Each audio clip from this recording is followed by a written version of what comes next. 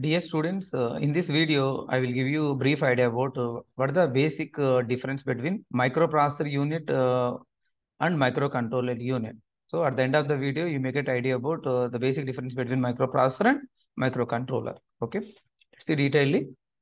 So see the first part of the diagram. This is a microprocessor where we have only CPU, ALU, and registers. So three main units are there in the microprocessor.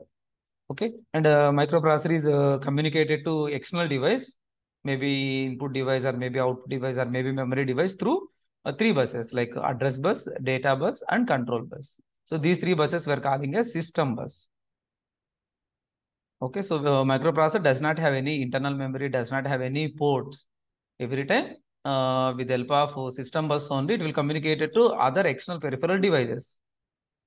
Whereas in case of microcontroller itself contains CPU, ALU, and registers. So these three are present. So whenever if these three are present, we can call it as a microprocessor. So microcontroller itself contains a microprocessor.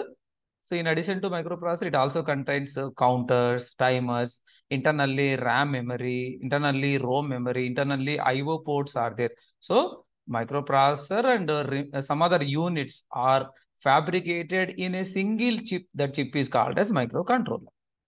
Okay, so microcontroller itself contains microprocessor and other units also, like internal RAM memory, internal ROM memory, IO ports. Okay, so timers, counters, latches, buffers, all are fabricated in a one chip. That chip is called as microcontroller. Okay, so in addition to these devices, it also communicated to external other devices through, again, same like processor. Here also we have control bus, data bus, and address bus is also present. Okay, these two are the basic differences in the form of architecture point of view. Coming to the comparison, let's see the one side microprocessor and other side microcontroller with respect to different parameters. So microprocessor, like a heart of the microcomputer system. Microcontrollers can understand, it's also like it's heart of the embedded system. So like embedded system applications, generally we are using microcontroller. So what is it? What is microprocessor? Microprocessor is a processor where the memory and IO components are connected externally. So your microprocessor does not have any internal IO ports and internal memories. Every time it will connect it to external devices only. Whereas in a microcontroller, these two units are present internally. So we have IO ports and memories, both are present internally in the microcontroller. So coming to circuit complexity. So this is somewhat complex because every time we need to connect external connections, right? Externally, we are connecting external peripheral devices. Whereas here, all are fabricated in the chip itself, so less number of external connections. That's why it is somewhat simple compared to microprocessor.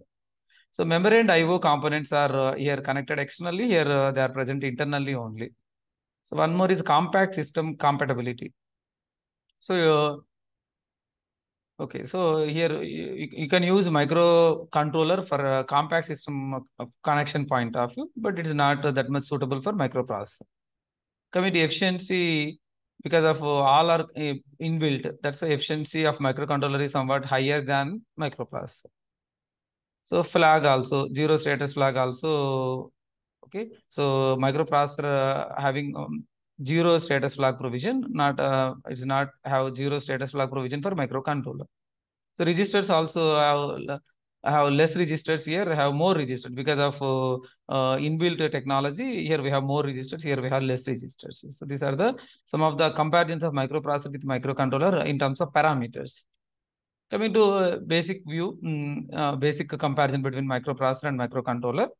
So we know already, so every time microprocessor connected externally to various peripheral devices, that's why connections are somewhat bulky. Here connections are somewhat simple because all are inbuilt.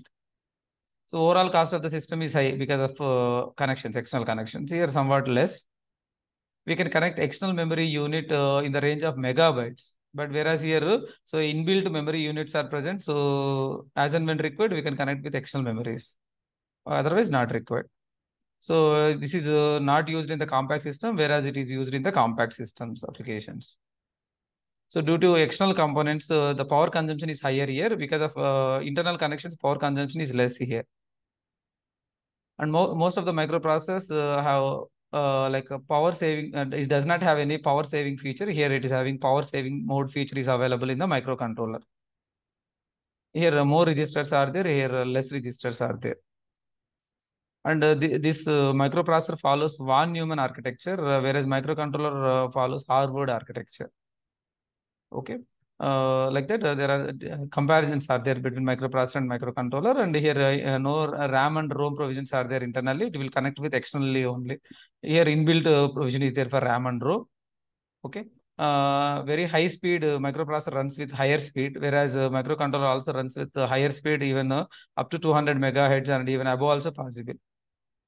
Okay, so these are the similarly other are there, and these are the some of the comparisons of microprocessor with microcontroller. So overall, microcontrollers are somewhat are more advantage compared to microprocessor because inbuilt technology and less number of external connections are there. Whereas in the microprocessor, we have many external connections are there. Because of that, it is somewhat less efficiency than microcontroller.